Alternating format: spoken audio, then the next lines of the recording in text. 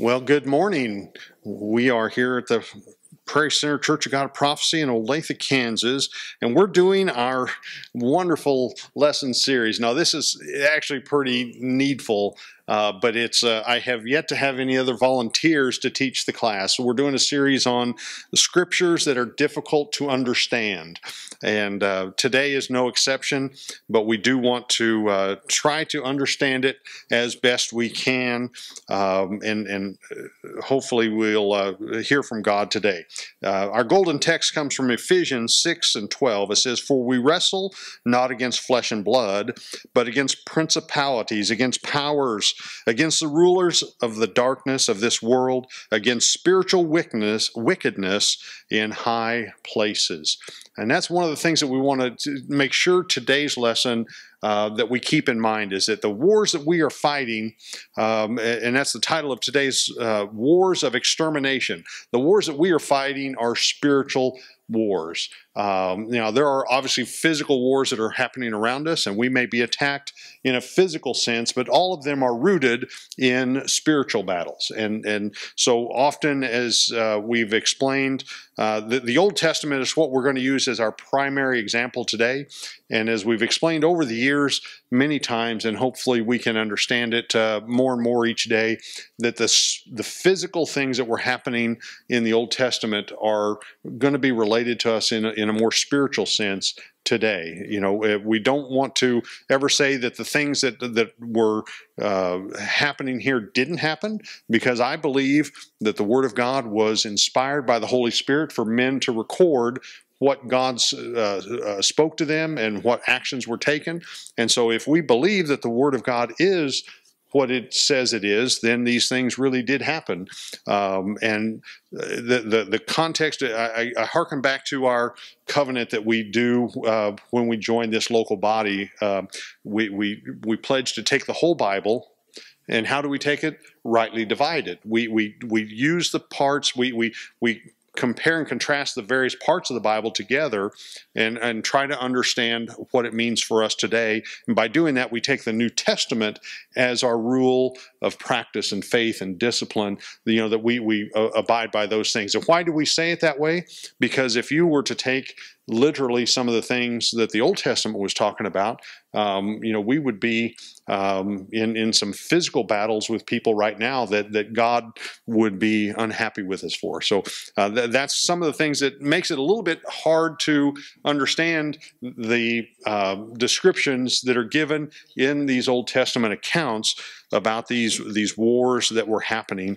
But what we have to understand is that those were often directed at specific peoples, at a specific time for a specific reason. And what we understand in all of that is that God is holy and God is just. We don't understand God's ways.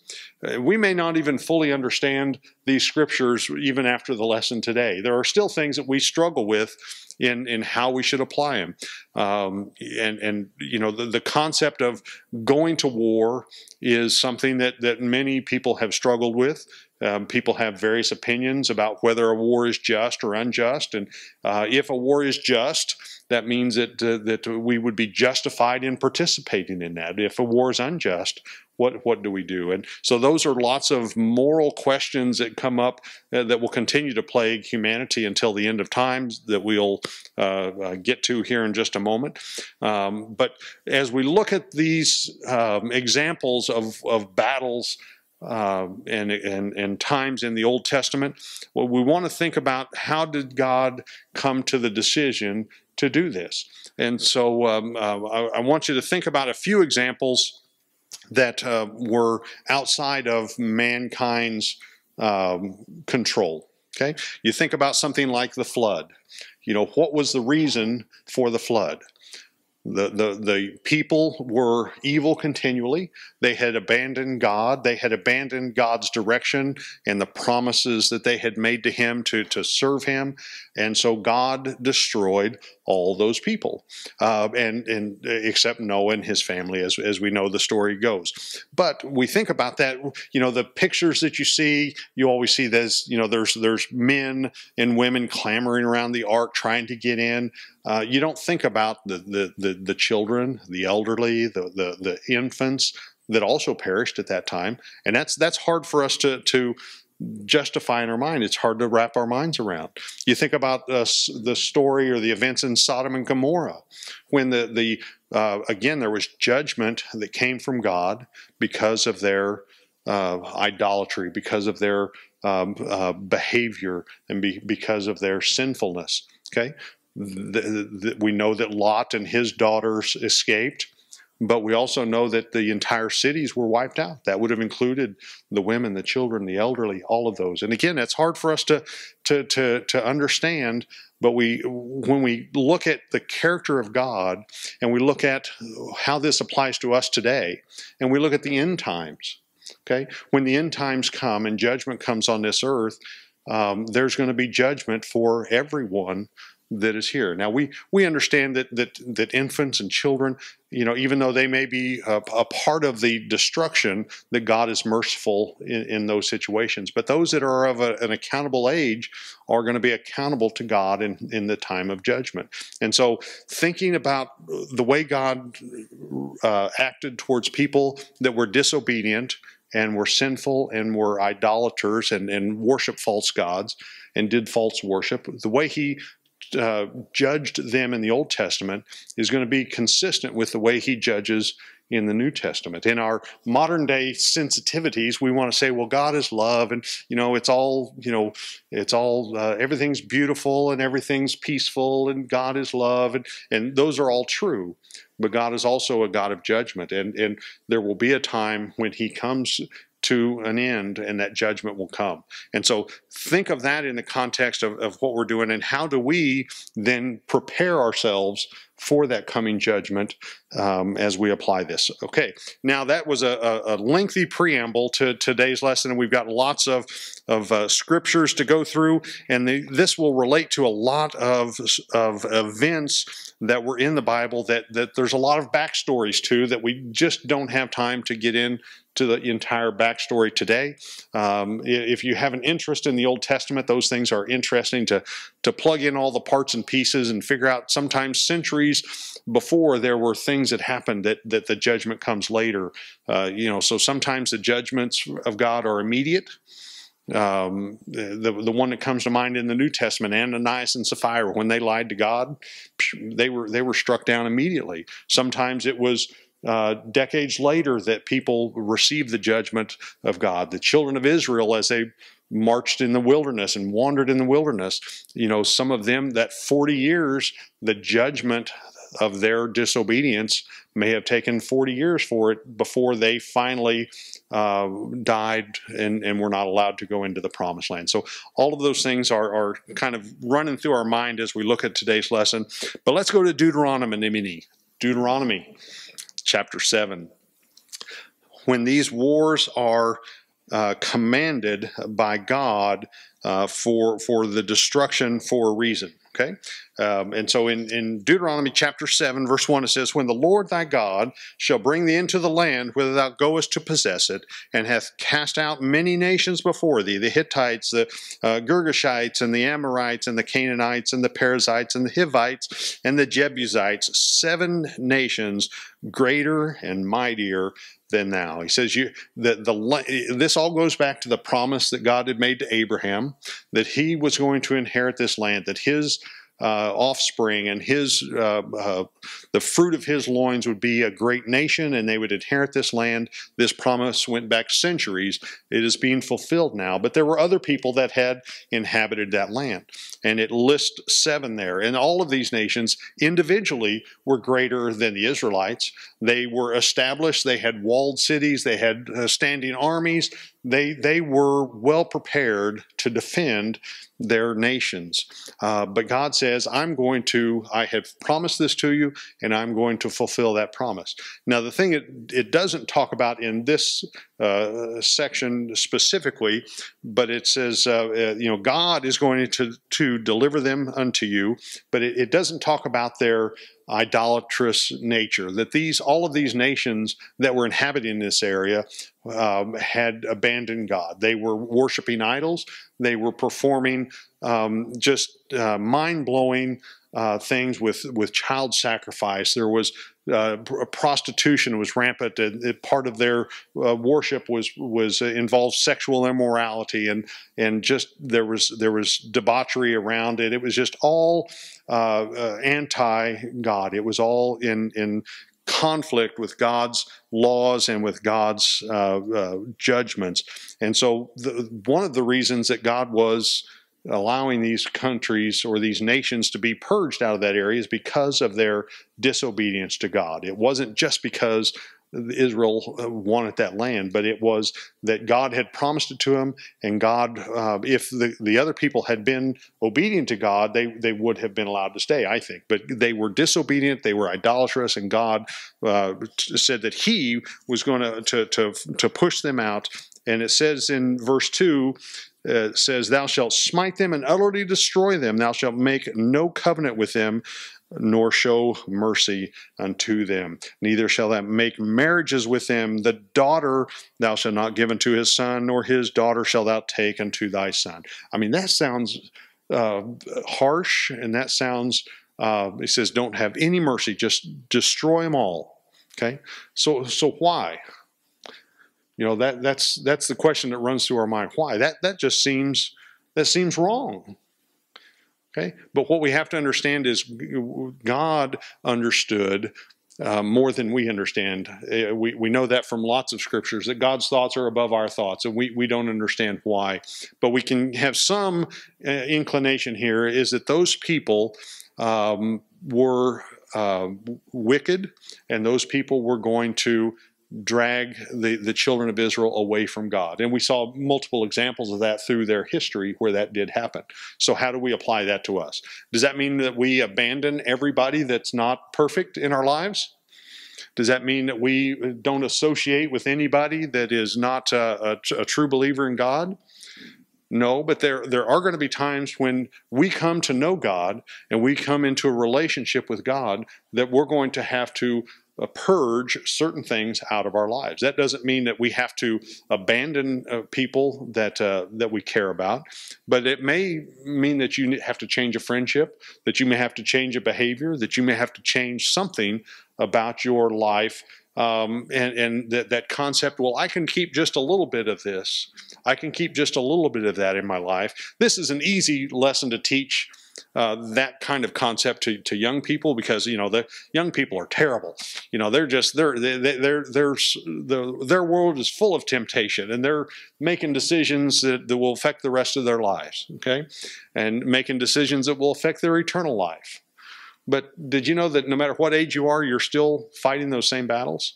You're still fighting a temptation. It may be a different temptation that you had as a 15-year-old, but as a 50-year-old, I still felt temptation. I still felt the tug of sin tempting me away. Okay, and there are still things that I have to put away from my life and completely remove to be able to follow God more fully. Okay, and so think about that in these contexts when God told them, "Get rid of everything that is not about me, because I am righteous and I am holy, and they are not." Okay. And again, I don't ever want to have somebody say, well, that gives me permission to go around and kill everybody that is disobedient to God. Okay, we've seen extremists that will do that. They will falsely apply God's word here, as it was stated in the Old Testament, to a New Testament thing, and they'll commit atrocious acts in God's name, which is not proper. And so we don't ever want to do that. We still want to follow New Testament principles that God loves everyone. God wants everyone to be saved. But in our own lives, there are times when we have to make changes to purge things that are going to affect us later on in our life. Okay, let's go down to Deuteronomy chapter 20. Verse 16, it says, "But of the cities of these people, which the Lord thy God doth give thee for an inheritance, thou shalt save alive nothing that breatheth, but thou shalt utterly destroy them, namely the Hittites, and it goes through the whole list of these, because as the Lord thy God hath commanded thee. And the reason is, in verse 18, it goes on, it says, that they teach you not to do after their abominations, which they have done unto their gods. So should ye sin against the Lord your God. It's explained in some detail there that the reason you're to destroy them is so they don't lead you away from your God and lead you towards their God. Now, we know that the Israelites did this perfectly according to God's word, didn't they? Well, obviously they did not. They allowed their own greed, their own sympathies, their own desires to contradict what God had instructed them to do. They said, well, you know what, this over here is valuable to me personally, so I'm going to keep that instead of destroying it like God said. I'm sympathetic to this situation, so I'm going to maintain that even though God told me to destroy it. And we know that eventually those things came back to destroy them and to cause them to do harm. So one of the reasons God allowed those wars was for their preservation, as far as it was a commandment of God based on righteousness and holiness. Sometimes these wars of extermination were done strictly for their self-preservation of ourselves or others. You know, that if you are attacked, whether it's individually or nationally, it seems righteous to be able to defend yourself. And sometimes that defense comes at a very heavy cost. It may require you to take a life in order to save a life. And so those are circumstances where we see that it is possible to do those types of battles in a justified way. And is every situation like that? Boy, that's always and never are hard things to say, because there are times even Christ himself, he was able to defend himself, but he chose not to.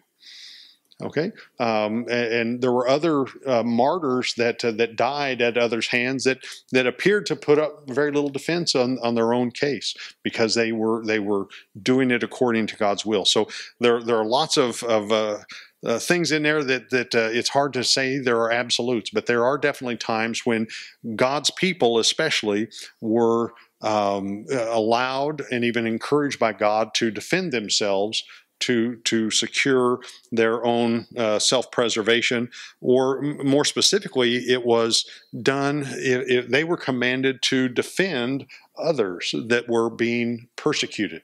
If the poor were being persecuted, if widows and orphans were being mistreated, God was very adamant. You must go defend them. You must take up arms and do what you need to do to defend the righteousness of God and to protect those that are unable to protect themselves. So there are definitely times when God encourages that and commands us to do those things. But when it comes to a point of complete and utter destruction, that then becomes a little hard for us to understand based on what it was taught about in the Old Testament. So there are times when it's done as a command from God, and we don't necessarily understand why they did that. There were other times when it was done as a means of preservation for themselves or others, and it was other times, and some of these kind of blend together, that it was a judgment from God. In Deuteronomy chapter 25, verse 17,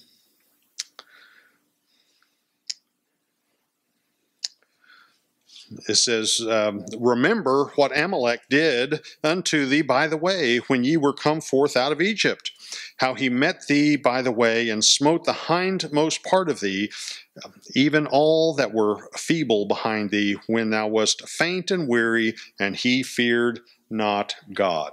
Okay, so that's where we have to, let's go to 19 also. It says, therefore it shall be, when the Lord thy God hath given thee rest from thine enemies round about in the land which the Lord hath given thee for an inheritance to possess it, that thou shalt blot out the remembrance of Amalek from under heaven.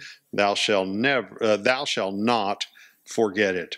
Okay, so a little backstory there. When the children of Israel were wandering through the wilderness, Amalek and his army would hide in wait, and all the stragglers, all the, like the lions seeking out the weak antelope and the weak gazelles, the Amalek would come up behind the Israelites, and he would pick off the weak and the feeble that were following behind. And he was attempting to destroy God's people just by taking a little bit of them a time that were the weakest and the most feeble. And this was years later that God is reminding him, remember what that tribe did, and as judgment for what they did, we're going to wipe them out, that they are going to be completely eliminated. Now, that didn't happen in this. They did not follow through with this at this time, and it had to come up again later. Saul, many years later, actually had to complete that commandment from God, and throughout that time period, the Amalekites continued to plague the Israelites. And so the idea there is that when you don't completely remove the sinfulness and the judgments of God, when you don't abide in the righteousness and judgment of God completely, then it's going to continue to be a challenge for you spiritually. And so we as Christians, we need to apply some of that that purge to our lives, and get rid of things that are a temptation to us. Get rid of things that are going to drag us down. 1 Samuel chapter 15. Verses 1 through 3, it says, Samuel also said unto Saul, this is that event with the Amalekites again. It says, the Lord sent me to anoint thee over the king to be king over the people, over Israel. Now therefore hearken thou unto the voice of the words of the Lord. Thus saith the Lord of hosts, I remember that which Amalek did to Israel, how he laid wait for them in the way, and when he came up from Egypt. Now go and smite Amalek, and utterly destroy all that they have, and spare them not, but slay both man and woman, infant and suckling, ox, sheep, camel, and ass. And so everything that was associated with them, we know that they were commanded to destroy. And we know even there that they didn't follow completely. That somebody kept some of the bounty and caused more strife in Israelite until they finally could overcome it. So every time God said, get rid of something completely in their lives, if they weren't completely obedient, it came back to haunt them. It came back to create a spiritual challenge for them, or a physical challenge, or judgment from God came upon them when they didn't do what God had told them to do. Well, yes. I think that you might look and say, why are ox and sheep and camel? Why destroy all them? Right. And my thought is that if they would have taken those, every time they looked upon them, they would remember where it came from. And God's saying, I don't even want you to remember what happened here, that destroy everything. So when you look on, so there is no remembrance. Right. In that. Right. Yeah. The reason he was saying that they wanted to destroy those is that we don't want to remember that those came from those sinful people. We don't want to have any association with that, and we also don't want to ever say that God cannot supply everything that we need. You could say, "Well, I need this because it will make my life better." But God is everything that we need, and if you need something, God has promised that He will supply it to us. So that's a great point. And so another situation here, the Midianites. This was another circumstance where there was a tribe of people that were being contrary to God, and they were trying to entice them away. And what the Midianites did is they took their women. Okay, and they enticed the men of Israel to come and participate in their idol worship. And when you say that, it seems, well, how did they do that? Well, not to be too graphic, but many of these cultures, there was temple prostitution that was associated with that. So there was they were lured away from their service to God by the temptation of physical pleasure. Okay, and that's something that continues to plague us today. And so, when we are in a situation where we are enticed by something, we need to distance ourselves from that and create a righteousness level that would be pleasing to God. And so, this is what happened here in Numbers chapter 31. The whole story is in verses 1 through 20. But we'll just read a couple of selected verses. In verse 1 it says, "And the Lord spake unto Moses, saying, Avenge the children of Israel of the Midianites. Afterward shalt thou be gathered unto thy people." And what he did is he gathered an army together, and he told them to go out against the Amorites, or I'm sorry, the Midianites. He says in verse 10, it says, "And burn all their cities wherein they dwell, and all their goodly castles with fire." And they took all the spoil, and they divided it up amongst them. But in verse 20, it's verse 17, it says, "Now therefore kill every male among the little ones, and kill every woman that hath known man by lying with him." And so it was, again, a complete and utter devastation of that population. And it was done because of what they had done. The women had lured the men away and had done it intentionally to draw them away from God and to entice them away. And so that was the judgment of God was being exacted. Just like we talked about the flood, God is a God of judgment and of righteousness. Sometimes God does that on his own accord. Sometimes he calls on the people of God to do it. There are other times when he calls on his enemies to do it. We know, and we're not going to have time to read all of the scriptures, but there were times when the Babylonians and the Assyrians, as we'll get into it a little bit later, were called on to be the judgment for God's people when God's people were disobedient. But let's go to Joshua chapter 6. I know we're bouncing around from story to story. Every one of these events could have a whole lesson series even about it. But Joshua chapter 6 is the story of Jericho. And we all know the song, that Joshua fit the battle of Jericho and the walls came tumbling down. Okay, well, that's the exciting part of the story. The little more gruesome part of that story is what was the result of the walls coming tumbling down was that the city then lost its protection. And the army of the Israelites was able to go in, and God commanded them, as he did in other times, to completely destroy that city, completely destroy every person in that city. And we know that happened with the exception of who? With the exception of Rahab, who had helped the spies that had come into that city. So why was she spared when the others had not? Okay, if you look back at that story, it was that she recognized that their God was great. He says, she goes, "We've heard the stories about the conquest that your God has done over the other people." He says, "And I want to know that God. I want to understand. I want to be part of you. I want to be associated with that God. I want to abandon the idolatry of my kinsmen. I want to abandon the idol worship that we're doing here, and I want to become a worshiper and of God."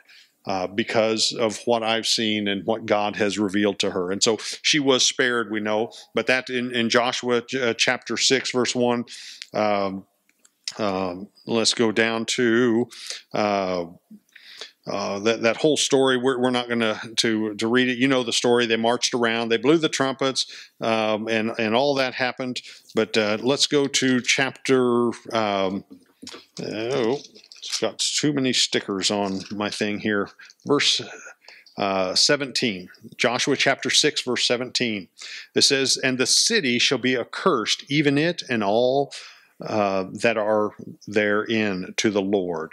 Only Rahab the harlot shall live, she and all that are in her house, because she hid the messengers that we sent. And of course, we know that the result there in verse 20, it says, so the people shouted and the walls came down. In verse 21, and they utterly destroyed all that was in the city, both man and woman, young and old, and ox and sheep and ass, with the edge of the sword. We usually leave that out of the children's story because it's a little hard for it's not age appropriate for the little kids. They love to sing the story about the walls tumbling down and everybody falls down. Okay, but then to know that God commanded his people to go in and destroy every person, every animal that was there, that's hard to accept. That's hard to connect with the God that we know of love, the God that says to love your enemies, do good to them that despitefully use you and persecute you, to love your neighbor as yourself. Okay, all of those things that God teaches us in the New Testament seem to contradict what he was telling them in the Old Testament. But does it? Okay? We know that God is a righteous God. We started that off at the beginning. We know that God is a holy God, and God will only allow unrighteousness to persist for a certain period of time. He has a timeline laid out that we don't know, that we are not privy to, and he tells us that you're not going to know the time, but there is going to be a time of judgment. Okay? The time of judgment for the city of Jericho came at this time. The time of judgment for the people at the flood came at that time. The time of judgment for the people of Sodom and Gomorrah came at that time. But there is a time of judgment coming when those same scorched earth things that we see in these events that God has described are going to come to this world. Okay, there's going to continue to be wars, and there's all of the things are going to happen as it has gone, and there's going to continue to be evil in this world up to a point, and God is going to say enough, and he's going to send his son, and he's going to wipe out every man, every woman, every person, every animal, everything that is associated with the evil that's in this world, with this fallen world from the beginning of creation. That, when Adam and Eve, that original sin came in, the curse was death is coming. Okay, death is a result of that sin. Okay, death is going to be a result of the sin that's in this world. God is going to say it is enough. He's going to destroy it, and he's going to rebuild it. Okay, that's all. It's interesting that we can say, well, we're talking about the Old Testament. You're talking about the end times. What we're talking about is the character of God. We're talking about how God is consistent with his judgment. Yes, he tells us to love others. He tells us that he doesn't want anyone to perish. Do you think God takes pleasure in these things that he commanded?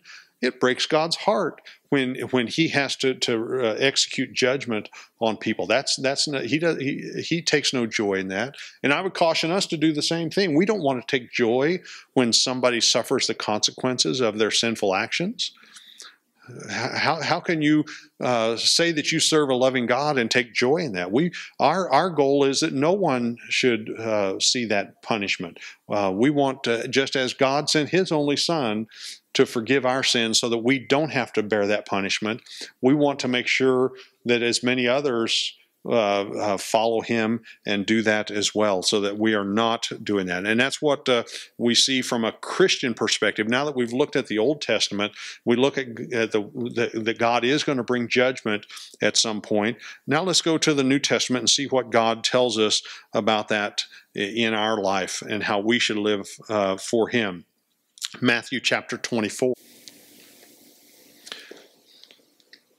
Matthew chapter 24, verse 6. This is Jesus speaking, and it says, he's talking about the end time, and he says, and ye shall hear of wars and rumors of war. See that ye be not troubled, for all these things must come to pass, but the end is not yet. For nation shall rise against nation, and kingdom against kingdom, and there shall be famines and pestilence and earthquakes in divers places.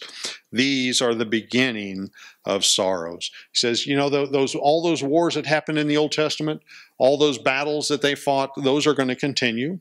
We see that even now. There are wars that we say, well, this war is unjust. This person is persecuting that person, or this war is a just war because somebody is going in to rescue somebody that's being oppressed, or somebody that's being persecuted. And so, all of those things, that's again a whole nother lesson. But there are going to be wars. There's nothing we can do about that. But we do want to continue to stay on the side of God. And there's an Old Testament story. Which one was it? It was Joshua, if I remember right, when he was going out and he was spying out an area, and he came across somebody, and he was actually an angel of God that was there. Okay, and his question was the classic sentry, a guard, the guard's question: are you friend or foe? Are you for us, or are you against us? And what was the angel's answer? He says, I'm on God's side. He says, I don't know where you are, but I'm on God's side. And that's where we want to be. In our politically diverse and polarized society, okay, which side is God's side? Well, there's enough ungodliness on both sides to go around, okay? We want to be on God's side. We don't want to choose a side politically. We don't want to choose a side based on national pride. We don't want to, because every nation thinks they're good. The world is going to, the politics are going to change. All of that's going to change. So don't put your faith in the politics. Don't put your faith in the nation. Okay, put your faith in God. Put your allegiance in God, and He will carry us through to the end, as He promises here. In Romans chapter 12,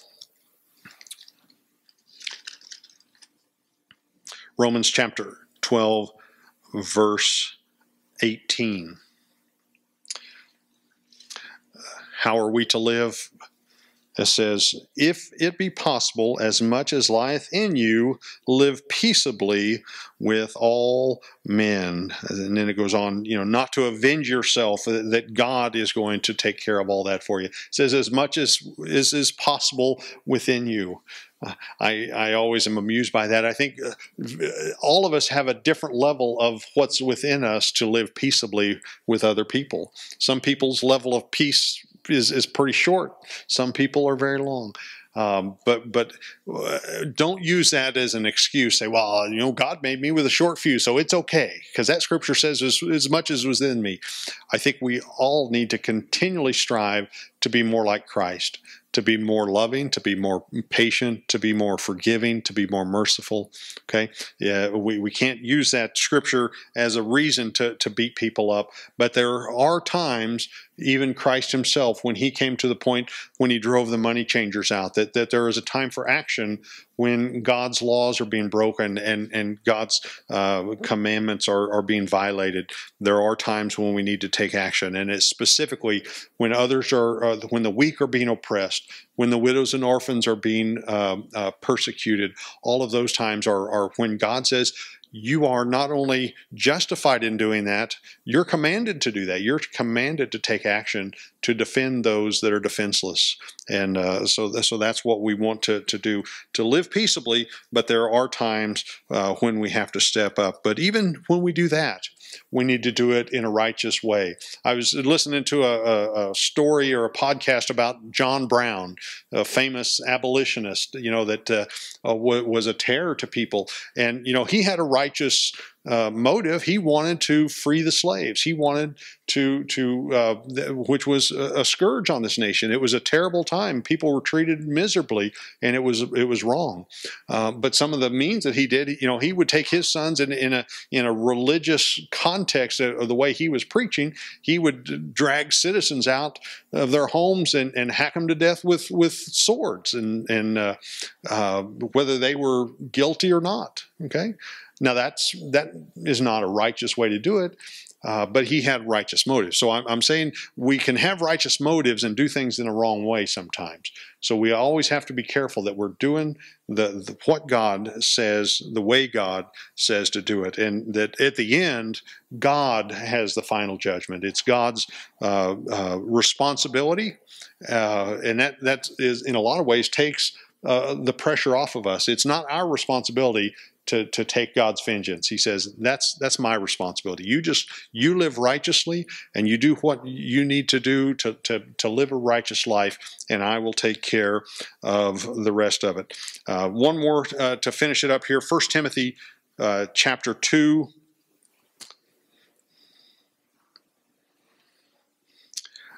When we are uncertain as to what we should do and how we should do things, who we should follow, what path we should take, to follow God's command here in 1 Timothy chapter 2, verses 1 through 4. It says, I exhort, therefore, that first of all, supplications, prayers, intercessions, and giving of thanks be made for all men, for kings, and for all that are in authority, that we may lead a quiet and peaceful life in all godliness and honesty.